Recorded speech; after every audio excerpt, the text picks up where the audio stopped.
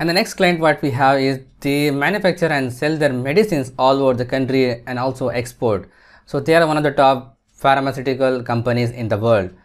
So they prepare the medicines, they kept it in a warehouse, and from the warehouse they distribute to different other locations, and from that they distribute into the stores or the direct customers. So they have a report available from Oracle to Power BI, which is in import mode and which is taking 2 to 3 minutes to load, and they want to speed up the report. So that's the kind of requirement what they have.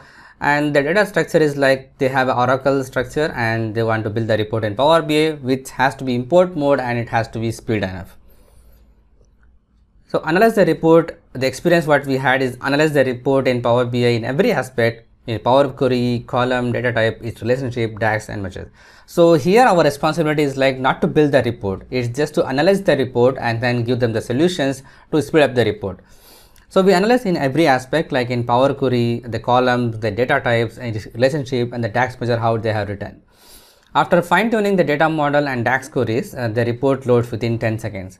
So how we have come over that is like they had some issues on the DAX query what they have written, and we analyze each and every DAX performance using the DAX Studio and figure out the some of the DAX which is taking more time as compared to users. So we have fine-tuned the DAX calculation because that's the beauty of the DAX. So we can achieve the same DAX in the multiple ways. So we had to adopt the best way possible to speed up the report. So that is what we have done here. And I will try to make a video also in the like of course or the training in future, so that we can also cover this area, like how do we can optimize the DAX. But if you want to learn it now, there is a beautiful series of videos available from the SQL BI team. Please go and check out that as well. So here they shared the Power BI file with only metadata for the data safety, data security, and we can extract data using DAX Studio.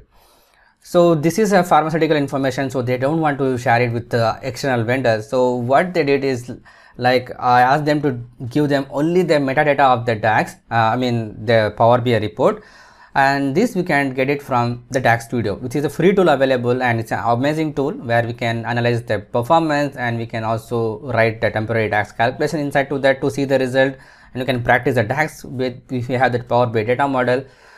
And we can do a lot more insight to that. So it's a free tool. Please go and check out that as well. So we get the data in the metadata of that one and we analyze based on that, and then we have developed the report successfully within a period of 1 month. It's the kind of enhancement work. It's a short work.